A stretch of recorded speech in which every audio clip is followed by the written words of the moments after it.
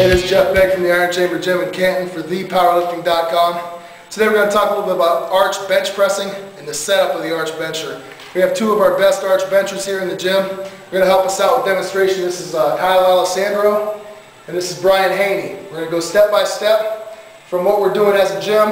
We're going to start with the flat bencher and how you typically approach a bench press, and then kind of show you the benefits of arch benching and how to get there. Check it out. Okay, here you see Kyle stretching his lats.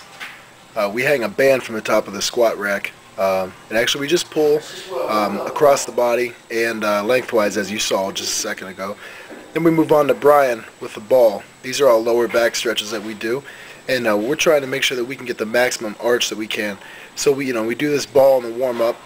You can see it. We just kind of lean back, tuck our legs up underneath us, and get the best move that we can for the arch. This is all beneficial as we get into training, and you'll see that here in just a second. Okay, we have Kyle here on the bench. We're going to line up with just a real basic bench press technique.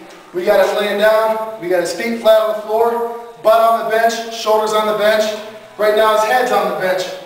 Traditional bench press technique has Kyle take the bar up. Okay, normal bodybuilder bench press, you're going to bring the bar down, touch somewhere across the nipple line, and come straight back up. Okay?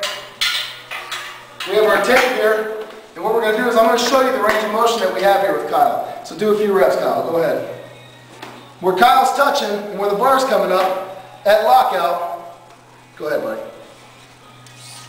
Go ahead. Just do a few reps.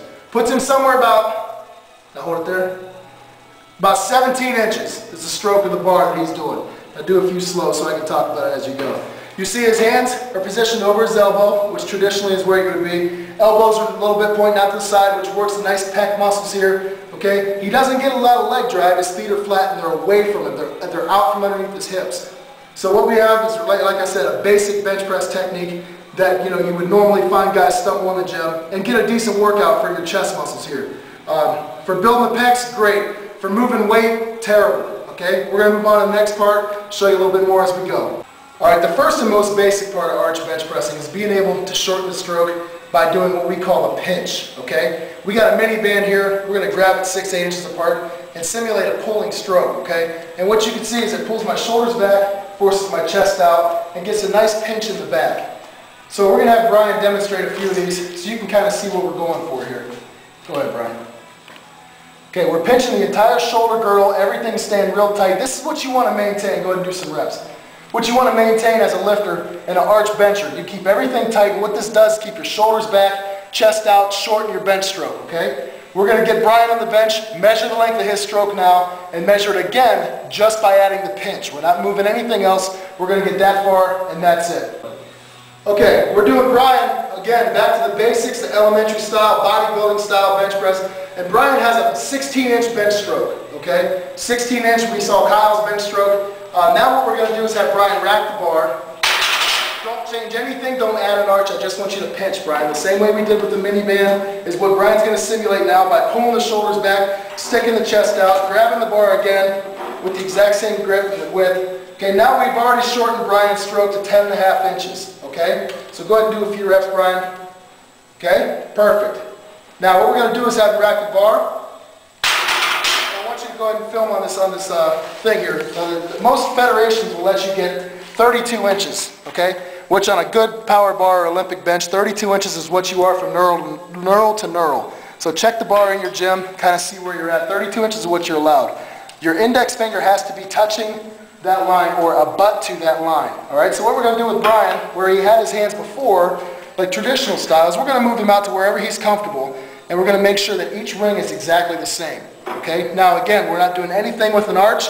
All we're doing is having him pinch, we're having him pull his shoulders back, chest out, and we're going to show you the difference just by moving his fingers out about 3 inches on each side, where his bench stroke. So pinch real tight, Brian. Bring the bar down. Let's do a few reps. So you can move in a little bit so you can see this. Brian's bench stroke is now down to 8 inches. Okay? Alright, so that's where we're at with his bench. So we already, just by changing his fingers, we've already moved the bench press a little bit. We're going to rack this, move on to the next part. We're going to talk about legs, hip drive, and the arch itself. Okay, right now we have Kyle making sure he's good and loose. He's stretching on a ball. What we're trying to do with an arch bench press is simulate the decline press, okay? which was going to allow him to use more lats, use a lot more muscles than he normally would with the bodied over style bench press, okay? We're trying to maximize everything he's got. You'll notice as Kyle goes on, he's going to move his feet up underneath him on this ball, and this is where we're going to start to simulate what we're trying to do on the bench, okay? We're going to want his feet underneath his hips. He's going to maximize his leg drive. He's going to clench his ass together, try to roll his pelvis open, and it's going to try to make everything really tight in his lower back. All right, so for now, we're going to let him do this. We're going to do some hip flexor stretches, and we're going to move Kyle onto the bench and show you the arch bench press technique at that time. Okay, right now we have Brian demonstrating the hip flexor stretch. It's pretty much a standing still version of a lunge that you normally do with dumbbells on leg day.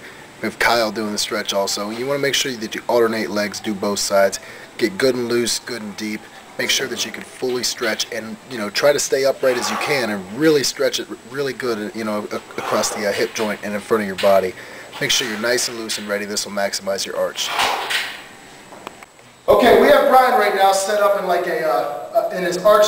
Obviously this isn't going to be how he's going to bench, but I asked him to hold this as uncomfortable as it may be so I could show you. His ass is still on the bench underneath here, right at the bottom of his ass, and I can reach my arm completely underneath him, okay? What this does, Kyle, if you can get this up underneath here, what this does is shorten the distance from his shoulder to his ass, okay? Which again, like I said, is still making contact here.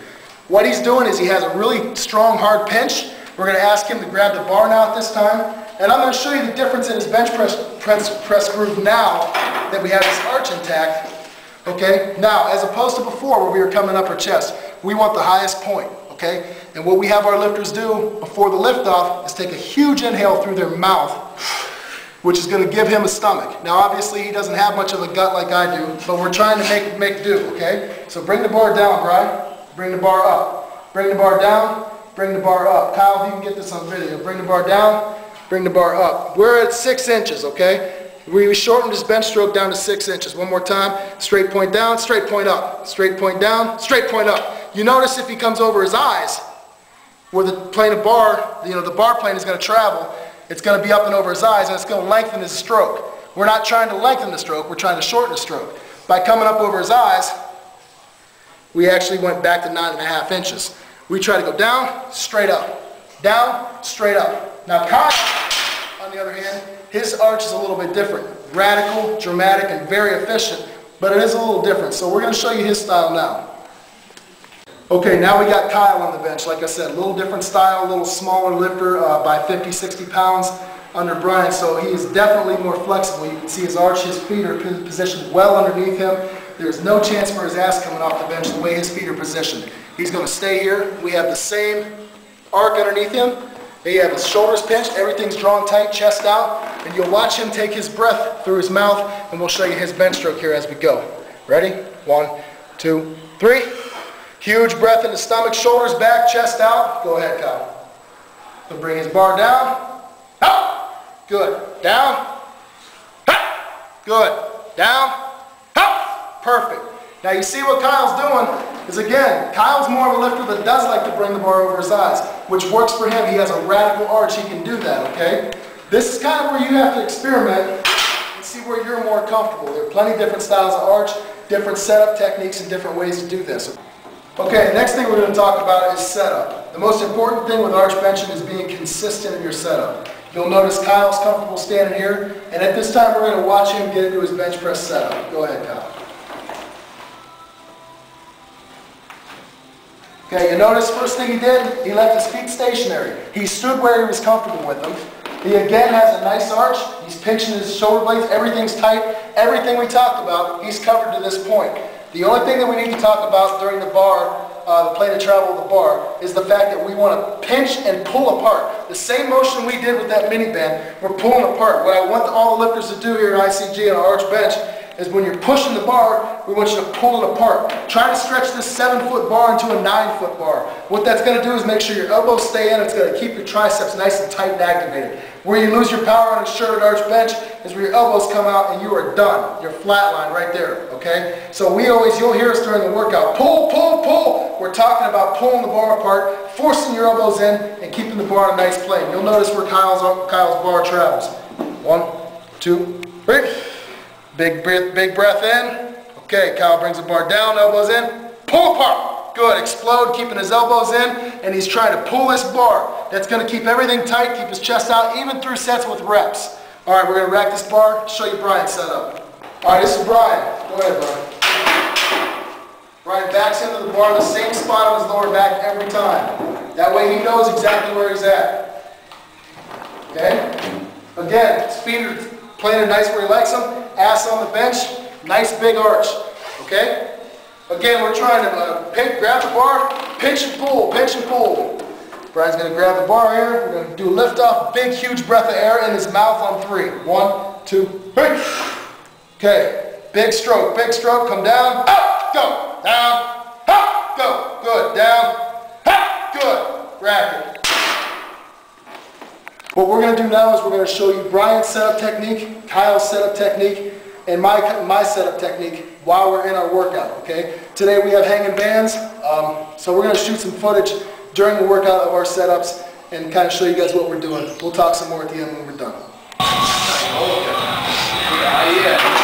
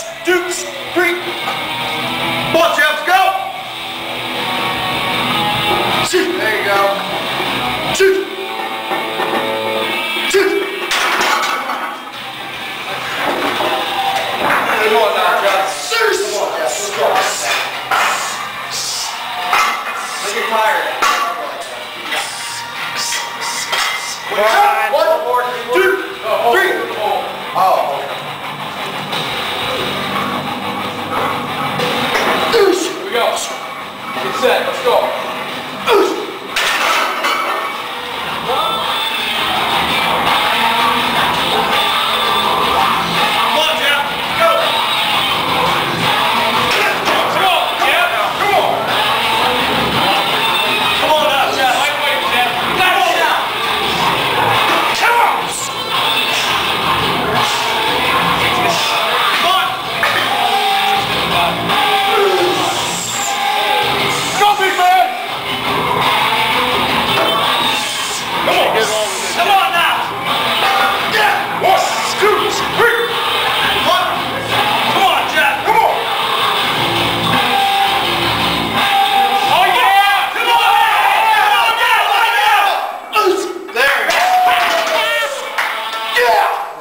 For you, what was the most difficult part about going from traditional benching to arch bench pressing?